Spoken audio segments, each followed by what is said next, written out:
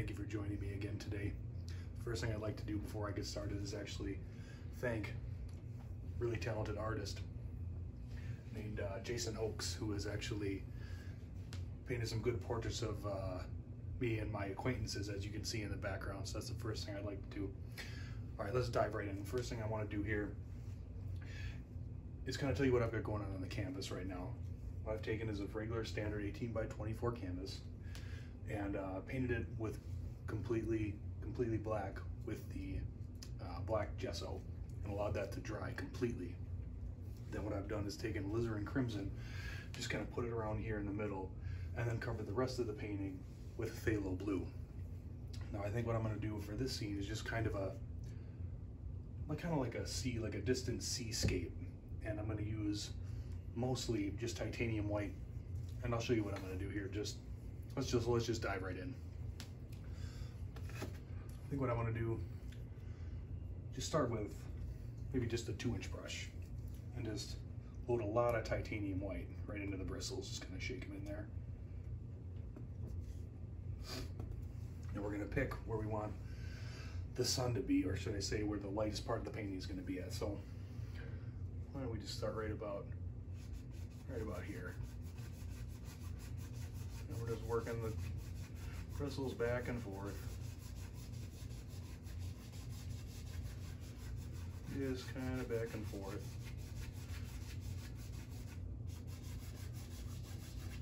Now what I want to do is go right into this and continuously use lots of titanium white and start from the same spot to really make that white show where you think your sunset's going to be.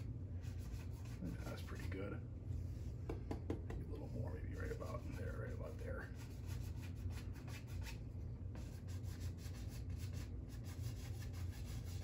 And the titanium white is continuously blending with the alizarin crimson and the phthalo blue, so as the higher up we go, you'll see.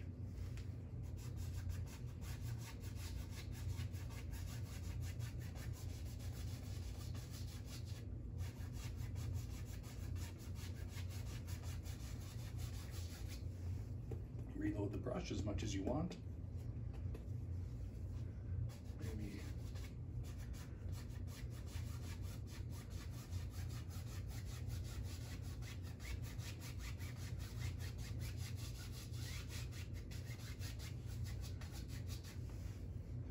sometimes you need to take a step back and see kind of where you need to add more white.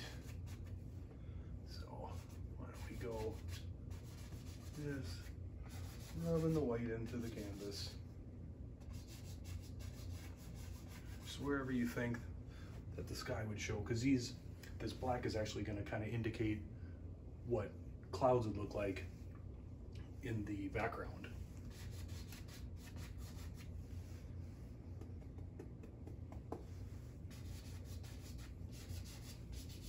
Maybe way up on the top here, there's some.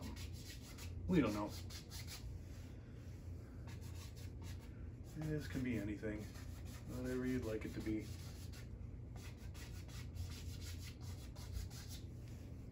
Now the fun part about this too is this black along the line here is actually going to indicate, once it's all completed, is actually going to look kind of like distant mountains and trees and grass and stuff, but we're not actually going to add any color to it. And you'll see what I'm talking about as soon as I get done here. Maybe we'll add just a little bit, maybe a couple more little indications of some lighter color. Maybe some a little bit right in there, and we're going to kind of blend that together. Maybe, since we have a little bit of blue, maybe it looks like there's going to be a little cloud coming across this lighter area, just like that.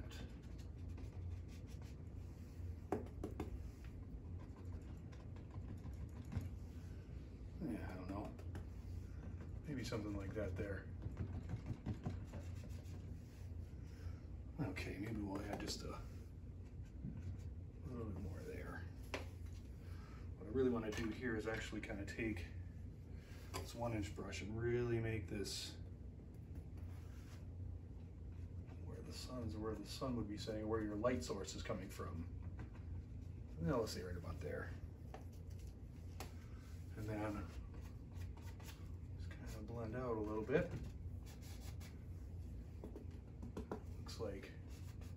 it's kind of out in the distance.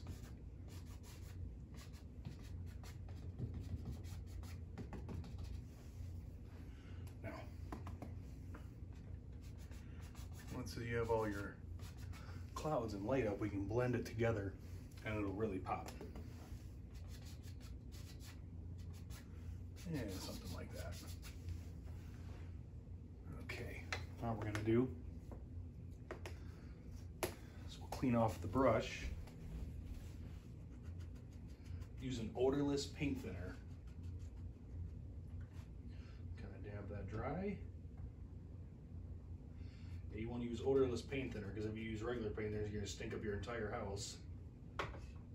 Like I've done several times. And it's bad. Now we're just going to beat the Sith out of it. It's my favorite part. Okay. So now what we want to do is we're going to go from the inside out with a really clean, dry brush and just kind of blend outward. Always blending from the light out because you don't want to cover up all that light color. And then just gently and blending that all together. And you bring it up, just kind of make it look like those clouds are just kind of lifting. Something like that. You know, if you're doing this at your house, you kind of make and do whatever you want to do.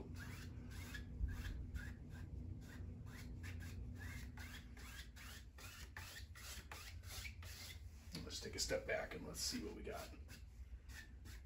Like I said, you want to take a step back sometimes and see what you got. Yeah, it looks good enough for now.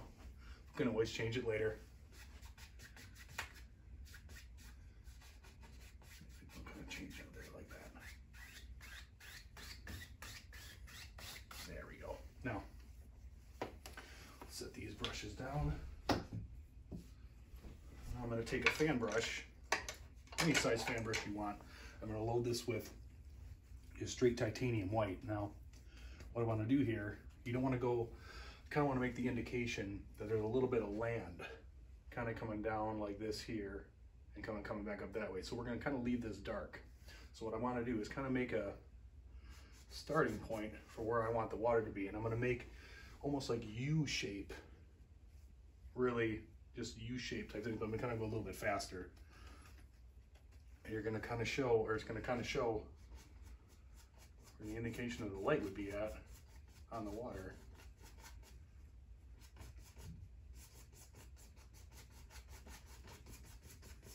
Just going back and forth. And eventually that's going to combine with the phthalo blue, and you'll pick that up in your brush and it'll make it look like a nice little seascape. There's little waves and stuff back in the distance. We don't know. I'm going to cover that up just a little bit. We don't want too much white there.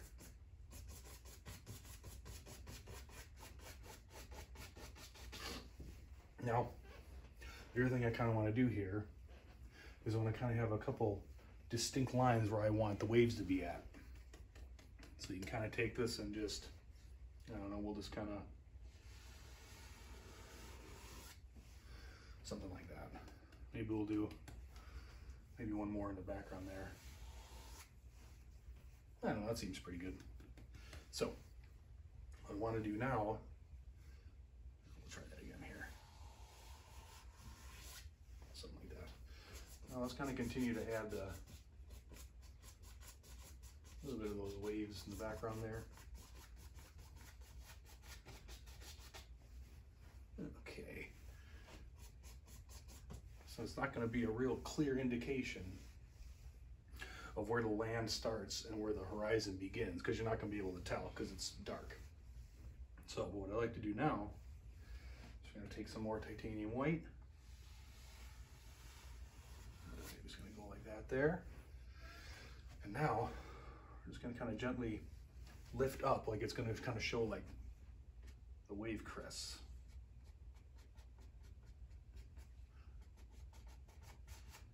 right under, just like that, making those U shapes that I was talking about earlier.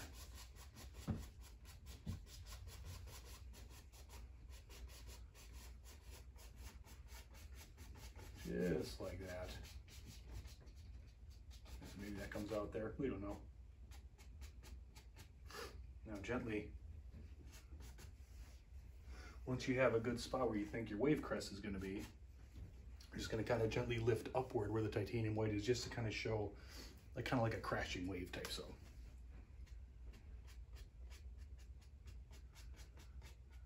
just gently rubbing the canvas.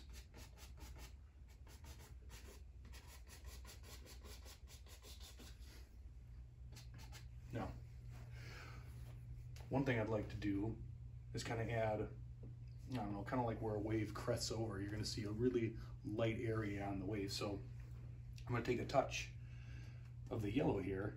It's going to almost have kind of a green tint to it, since it's still got the same old dirty brush that I was using with the titanium white. And now I'm probably just going to put, I don't know, maybe a little, just a little crash in here. Something like that.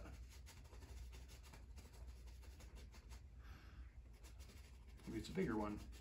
We don't know. Could be anything. This is your world. You do whatever you want to do. Now,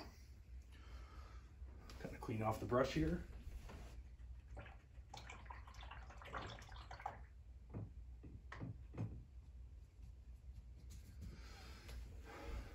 We're going to go right back into that titanium white, and we're just going to kind of keep using those little U shapes.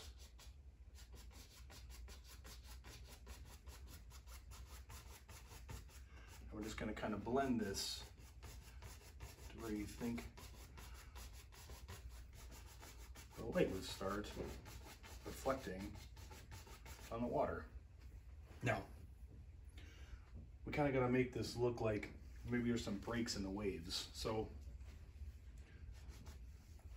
one thing I want to do here is I'm going to kind of show like if you've seen when the water kind of crests over, it kind of gives it like a foamy look. So one thing we can do is take a smaller fan brush. See if I can find it in here.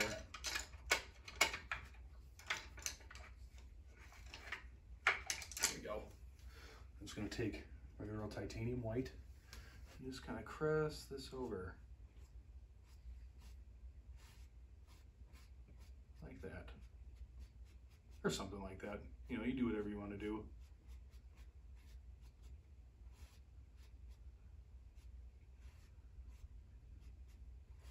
There we go.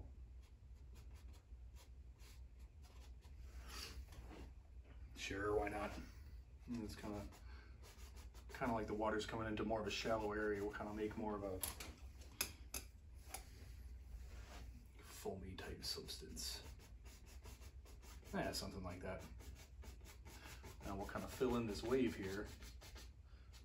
Gently lift up.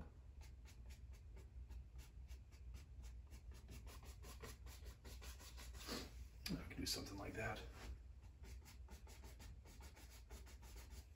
Now, one thing I want to kind of do is kind of show like wave breaks. So go back into that white. And now the water is going to be getting a little bit shallower here, coming to a stop. So one thing we can do is maybe we'll kind of like put the indication of some, I don't know, rocks, like the waves breaking off of some rocks. So what you can do, I got my knife. We'll take, oh, what the heck, maybe we'll take this kind of a lighter, kind of a darker blue. Maybe just kind of rub this along. I'm not going to be able to see it too well until I put the white onto it. So just kind of bring this straight out to the side. And kind of show the indication of the water starting to level off. something like that.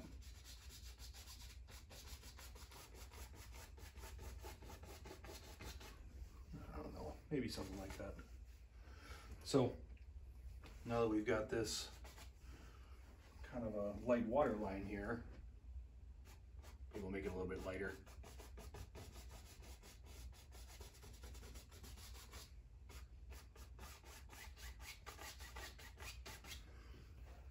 Okay. Now what the heck?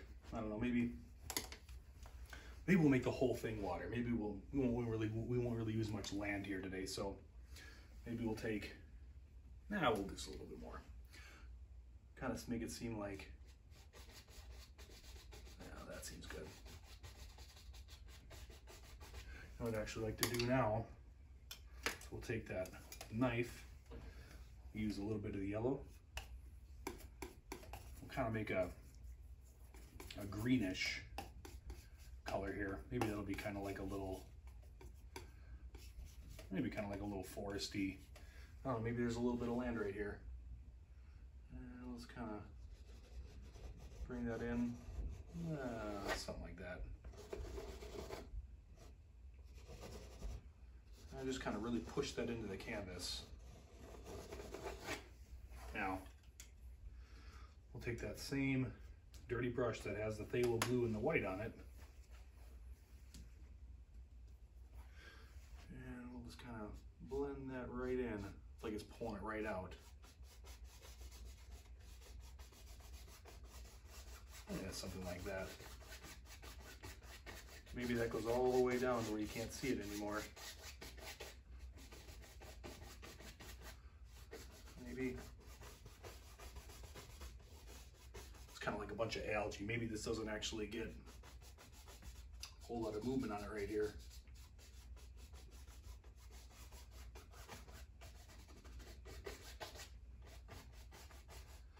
Now this will kind of bring up to make it look like the waves kind of crashing over.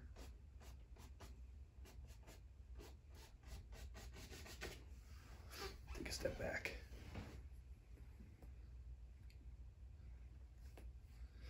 All right, let's see, maybe, oh, I don't know. I really want to finish right here. I don't know, I'm kind of having so much fun with this painting. I don't really want to end it this fast, so, what the heck. You know, maybe I'd like to add, you know what, we're just going to keep the whole thing as water. I don't really want to do much land in this one. I don't want to ruin it.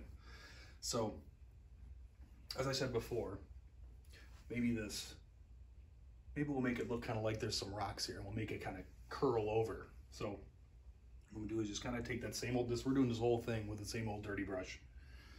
So we use the white here, and we're just going to kind of bring it straight down and kind of show a reflection.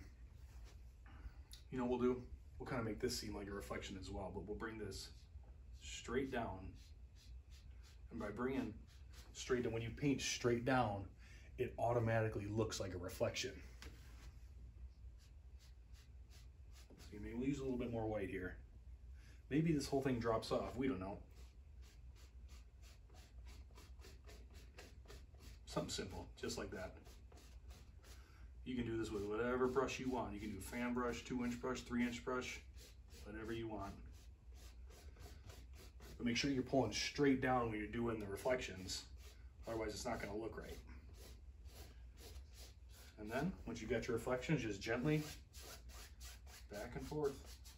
That simple. Who knows what this actually looks like? Take a step back. You know what? Maybe we'll have just another little, line here, like just another little set of rocks. Yeah, there we go.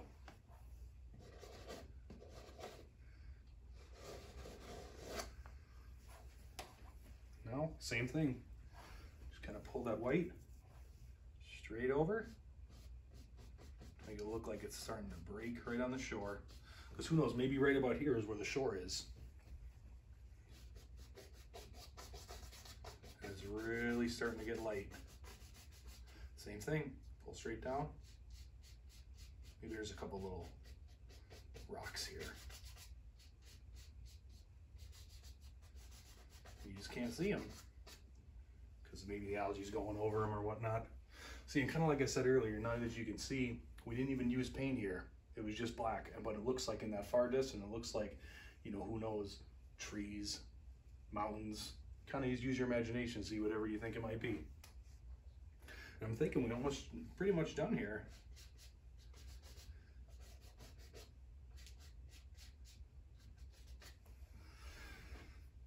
I'm thinking it's just about a done painting. Yeah, I think we're pretty good. You know, even though I might be a scary guy, I do kind of like taking in the beauty of some things like that, you know. I had an instance once where I was standing on a place just like this. I'd slain, I don't know how many Jedi, they're not very hard to kill. But you kind of sit